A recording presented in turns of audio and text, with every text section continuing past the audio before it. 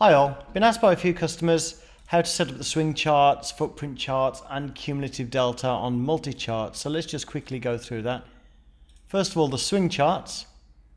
I'm going to do first, add a normal chart. So we can add a 1 minute chart looking back 10 days.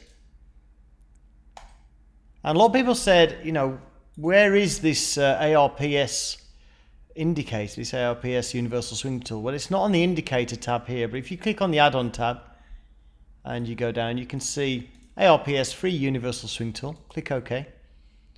And you want to click True to show swing length.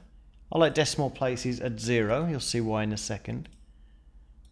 Uptrend color, I like green. And swing text color, I like cyan. Okay, we click OK.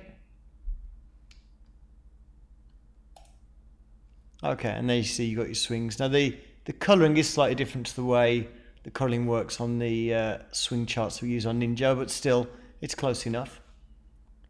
Okay, let's have a look at the cumulative delta. It's on the same chart. What we do with the cumulative delta, it's not an indicator, it's actually another instrument. So if we click Insert Instrument here, I'm going to insert the same instrument again, but this time I'm going to choose cumulative delta. I'm going to still keep it a 1 minute chart and break down by as traded versus bid traded, and click OK. What that will do, you'll see there it said quotes received. It was actually backfilling the data. So what you'll find happens on MultiCharts, it's not like the GOMI tools that we've been using on Ninja. It does actually backfill the data, so it goes back and finds the historical bid offer information. So there's our cumulative delta. And now let's look at the footprint charts.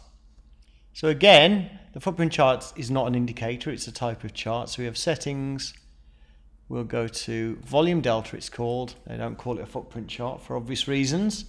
And what I'm going to do is I'm going to do an 8 point.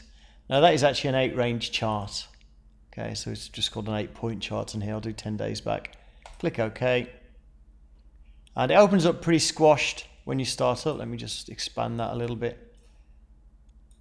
You can probably set that to start at the right scaling. I'm not quite sure how to do that. So again, you can see you got footprint chart there, fairly standard footprint chart. You can see the point of control highlighted. You can see the green and the red bars giving you the balance and also an idea of the size there. So those are the footprint charts. So that's basically it. That's the swing charts, your cumulative delta, and your footprint charts on MultiCharts. And of course, your footprint charts also backfills, so you don't need to leave MultiCharts running overnight to get data on these when you start up in the morning. Okay, so I hope that helps. Many thanks. Bye.